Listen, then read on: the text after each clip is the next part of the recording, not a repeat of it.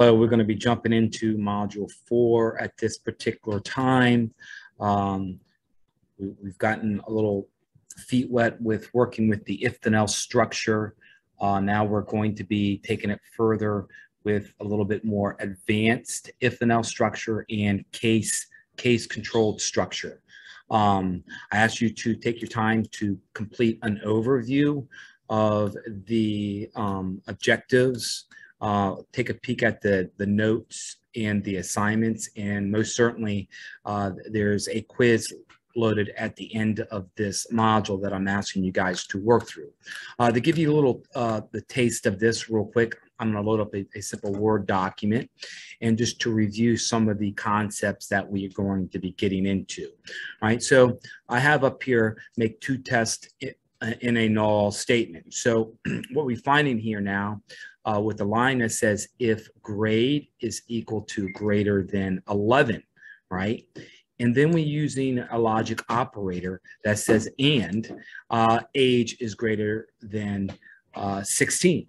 So we have grade and age, right? We're making two tests on two different things. So two different things has to be true to be able to go down into the true path.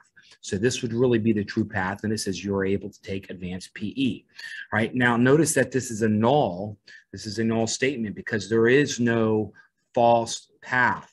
So if this is not true, it'll then basically jump right to the end if and exit the program or exit this structure out. So what we have here is two tests, one test being tested on grade and the other test being tested on age, all nested in the same if line, okay? So now we'll take it a little step further and look at a scenario where there could be three tests in an if statement. Well, that's an or. That brings on another logic operator, which is or.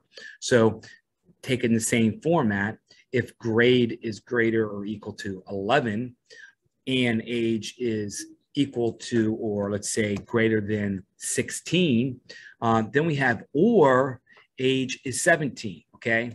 So long story short, grade can either be 16 or 17, right? Then that's a test that you are able to take the advanced P. If that's not the case, this is not a null, but it then gives you a false path. The true path would be you are able to take advanced P. The false path would be then you're not qualified, okay? Just a basic true and false path given it. Now, taking a step further, taking three tests with the nested if statement.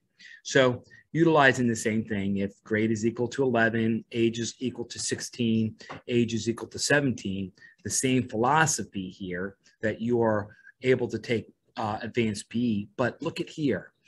Else brings on another if statement. If grade is equal to 9 and grade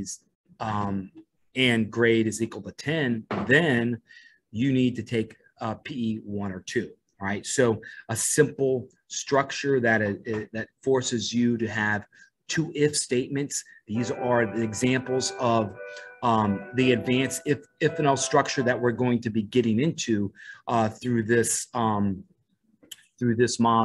Module number 4. So if I bump up myself now back over to the web resource page and I scroll down, you can see the example problems. I see example problem 8, 9, and 10 that we're going to be getting into. And then you see a pretest. So for before we go into working with any of these example problems at this time, I'm asking you to then jump in and complete the pretest as you normally have.